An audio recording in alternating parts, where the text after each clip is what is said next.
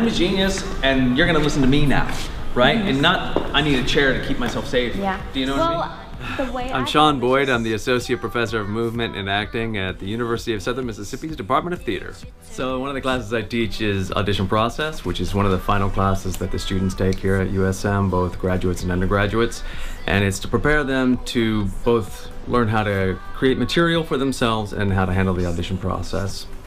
It's way funnier than it's intended to be, you know? And it's very self-possessed and everything, so I think it's gonna be a good monologue for you.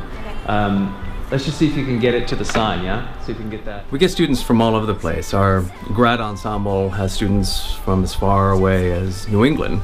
And our undergraduates mostly come from here in the South, Florida, Alabama, into Louisiana and Mississippi, another big one. So our students work even while they're in school. We've had many students get their SAG cards, doing TV shows, doing like Scream Queens, or we've had a couple of students be in feature films.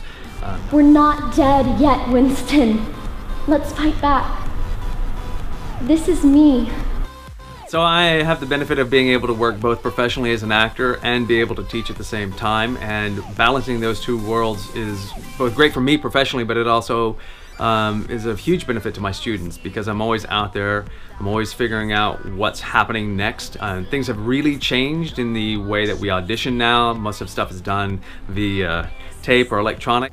And everything that I learn on the set or in the process of auditioning, I'm able to bring back into the classroom. And that benefits the students because they know how everything is changing in the profession. And there's been a lot of change even since I've been here. So having that relationship and having that balance benefits me as a craftsman and an actor, but it also benefits my students because they get the benefit of my experience and sometimes even my failures.